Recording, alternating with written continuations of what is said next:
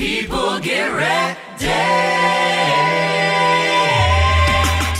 Yo, what's up everybody? This is Lester and I'm coming to you real quick to talk to you about my boy Rodney Coe. He is the writer of the film Levitical Rise, the screenplay writer. I love Rodney, I love his acting, had the opportunity to do a show with him in Tennessee, and he's an absolutely amazing, talented, gifted writer and actor. But man, does he have an incredible testimony, an incredible testimony.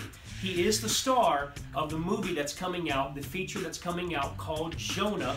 It is the live filmed stage production of the show that Sight and Sound is doing out in Branson, Missouri. It'll be hitting theaters, 600 theaters nationwide. I want you to check this video out as Rodney Coe shares his testimony. Getting to play Jonah has been an incredible experience, unlike anything I ever expected. There's a lot of me in this role. When I was in 5th grade, I developed epilepsy, but there was a teacher named Mr. Rhodes who started casting me in shows. Whenever I was acting, the seizures were gone. I was completely and totally seizure-free, and in performance, I was seizure-free. Ended up going to college, the seizures lifted, they stopped, and it was done, and from that point, my love for theater continued to excel. In the midst of all of this, though, there were 2 buddies of mine that I was very close to, both of whom told me in their own way that they were going to take their own life. I didn't believe either of them because it wasn't as clear in the moment, and they did. That rocked me.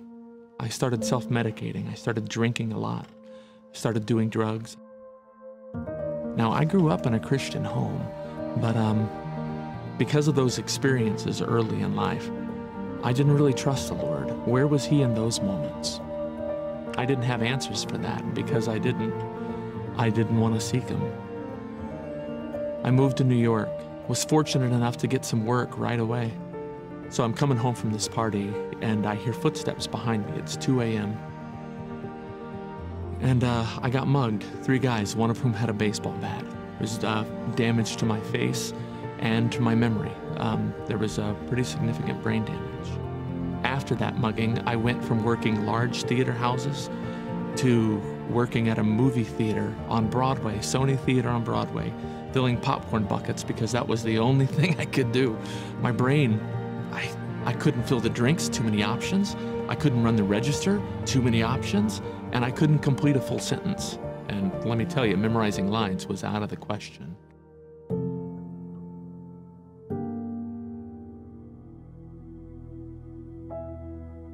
From there, through different encounters with people, and the Lord just loving on me, He began to woo me back. It's like I'd given my life to Him, but I hadn't loved Him yet. For years, I thought He was the one who made all of these lousy things happen in my life. Such a lie. It's not His character. It's not who He is. He's the one who brought beauty out of ashes. That's His character. That's who He is. From that moment on, I never drank again. I never did drugs again. My memory started to increase. I got back into the theater, and eventually I came here.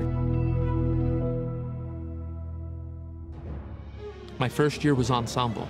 I was ecstatic to be ensemble. The next year, I got the role of Jonah. Where did that come from? Well, I'm not going to Nineveh! There's a lot of Jonah in me. I know what it's like to run, to walk in unforgiveness, to let anger and hurt be the thing that rules your life. But just like Jonah, I also know what it's like to walk in freedom. I know what it's like to forgive. I know what it's like for the Lord to transform your heart and your life and to give you a new beginning. When we did this show, we had no idea it would be as far-reaching as it is, to go from a large stage where almost 1 million people saw it as it was playing that first year, to now it's going to be at over 600 movie theaters across the country.